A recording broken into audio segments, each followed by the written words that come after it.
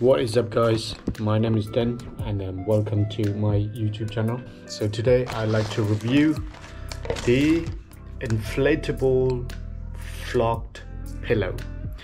So I got this one from the local shop here in Newry, and so I bought this one from the shop. It's in fact, this one is on sale, so I end up paying £3 for this one. Happy day, right? Come up with this repair thing, which is sweet, but after all, you've got kind of a bit of soft and comfortable feeling from the top, and you've got some sort of plastics, you know, like some sort of tin materials, and you've got the air that go in and out. This is where the air goes and the air comes, just to make it maybe simple English, I'm not sure, but let's see how fast you can inflating this one.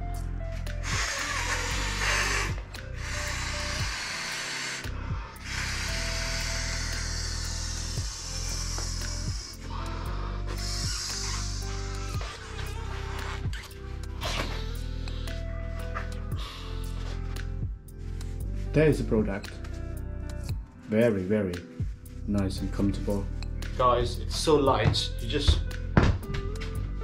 feel like it's lighter than the ball. And anyway, so that's not the point, and the point is, let's tasting this product. Yeah, just be aware of when you're camping in the winds and stuff, the wind can easily just blow it away, you know. I've got some people who run after the cooking gas and stuff. Let's get my head on it. Okay. It is quite a comfortable pillow. It's soft. When you put your head in, it's just like a perfect size. I think even though you have a big head, it's a little bit bigger than mine, and it still feel alright. I think it can carry quite a heavy weight as well. Really, really comfortable, and you know, it wouldn't push your head down, or you know, some product would just like, you know, goes down. Then this one, it's remain firm, so it remains strong, as you can see. And if you want to put a head this way, it's comfortable too. Oh wow, so soft. I can doing this all day. Just putting my cap in, it just almost the same. And you can sleep both sides, but I wouldn't sleep on this side because it's gonna make you sweaty or like hot and stuff, because there should be here more comfortable and softness. And yeah, so let's put the air out. All you need to do is just use your hand to find this little hole and press it, pop it up. You can either squeeze here in and then one hand pressing it, make it fast. I think that's what you should do, because when you unpitch the tent in the rain, you want everything to get in your backpack quick. That's what you have to do.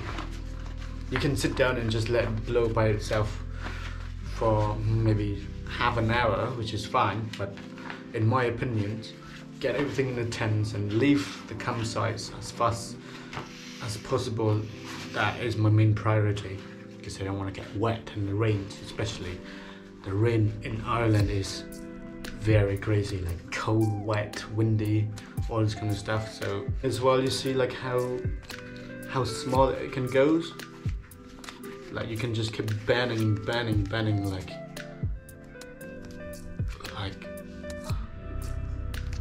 guys, look at this. I can eat this one.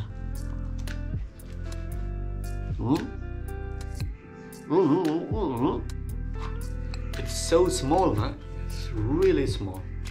Anyways, so the end of my video now, and I hope you enjoyed this video.